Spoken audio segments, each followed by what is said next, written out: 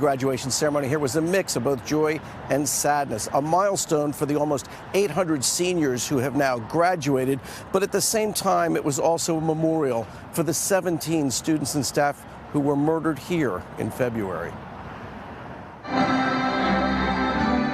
Sadness for the 4 seniors who died and did not get to graduate with the class of 2018 at Marjory Stoneman Douglas High. The mother of Joaquin Oliver holding up his diploma, wearing a shirt with the words, "This should be my son."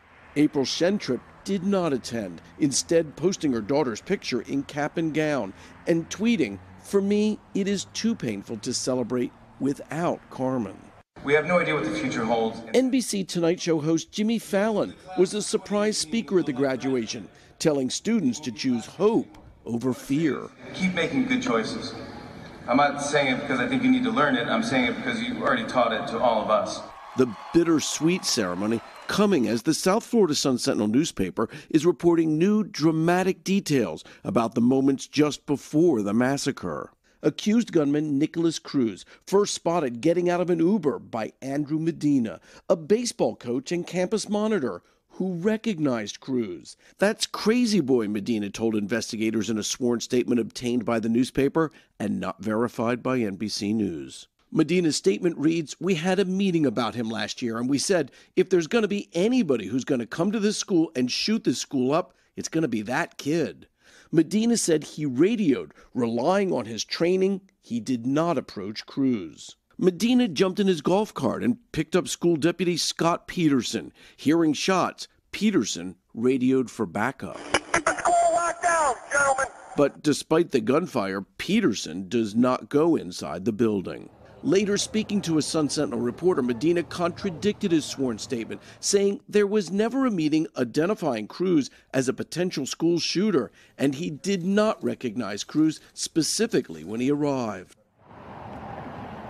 Some of the graduating seniors later this morning will share what their summer plans are and how they will keep the fight up to limit the sale of certain assault weapons. Hoda? All right, Kerry Sanders. Kerry, thanks. And as Kerry mentioned, Scot Peterson, who we recall was the armed officer who was blamed for not entering the school during the shooter, later forced to resign. Well, tomorrow on Today, he breaks his silence, his first interview since that fateful day. Would you acknowledge now that, you know, in this really important moment, you missed it? I have to. I live with that. You know, how could I not? I mean, I'm human. I mean, in the perfect world, I would have said, yeah, I know there was a shooter in there. Let me go to the 3rd floor, find this person. You know, if I would have, at the point, if I would have known, I mean, knowing what I know today, I would have been in that building in a heartbeat. I mean, like I said, it was my kids. I mean, it's just I didn't know. And I mean, I rack my brain. I go, why? Wow. We sit down with Peterson. We talk about it, I mean, almost moment by moment, what exactly he did, what was he thinking, what were all of the other factors that led to this breakdown in the law enforcement response that's been reported on extensively. He calls them my kids in there, too. Yeah, many times he talks about how he feels, the remorse he feels, what he would say to the parents, how he defends his actions. It's a fascinating interview. Sounds like he's acutely aware of the criticism, too. Yeah. Oh, of course. I mean, he was called a coward.